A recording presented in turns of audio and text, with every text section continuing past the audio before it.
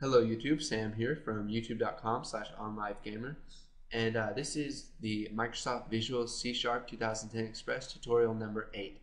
And in this tutorial, we're going to be covering nested if statements. Now, what you can do with if statements is you can nest them inside of each other. Now, if you don't know what this means, this basically means I can have this if statement right here, and let's get rid of this that's left over from the last tutorial. So I can have this if statement and I can type another if statement inside of it, and I can theoretically do this as many times as I want. So let's go ahead and make a little demo application that will show you how this works and how you can implement it. So you can see here from the last tutorial we have console.writeLine, what is your name? So ask the user what their name is, and it stores that in the variable name by using string name equals console.readLine. It says reads the next line of characters from the standard input stream. So now we created an if statement. So if the string name, and we're converting that to lowercase, so if that's equal to Sam, so they can basically type whatever they want. So they can type Sam, they can type Sam, and that will all still work even though we're comparing it to this lowercase Sam right here, because we converted theirs to lowercase too. So if their name is Sam, then let's go ahead and say welcome. So now that we've welcomed them, let's go ahead and say, what is your password? So now it's asking for the password. So we'll just go ahead and create an if statement to compare that password. So instead of creating a whole new variable for the password, I can just go ahead and use that in the if statement itself. So if console.readLine, so readLine is a function that returns a string. So we can use this as a string itself and compare it to other strings.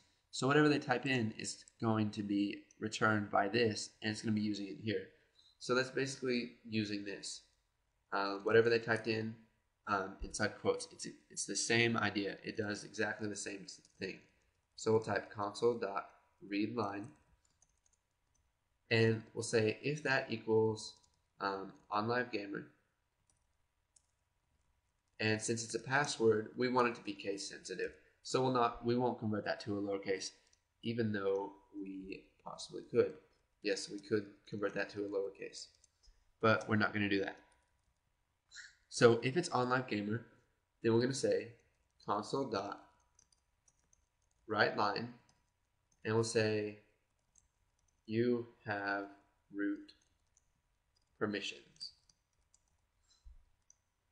And now if it's anything else, we're just going to say else. So if they type anything else other than onlivegamer, we'll just say console.writeLine wrong password, and then we'll just say terminating. And we'll go ahead and end that. And we'll come down here, and you can see we have this console.readLine here, so it's not going to close right when we're done. So let's go ahead and run this. It says, what is your name? So I just type Sam. Say, what is your password? I say onlivegamer, and it says you have root permissions. Now let's go ahead and run this again, and I'll type Sam, and if I type anything else, it says wrong password, terminating, then I press enter, it closes. Now if I type anything else, it's just going to do that, and since we didn't write any code for that, it's not going to actually do anything after that. We could have it say, who are you, just by using a simple else right here. So go ahead and do that yourself. Try to make add some code to it that will handle if somebody else tries to log in. And once you do that and you've practiced with nested if statements, go ahead and move on to the next tutorial.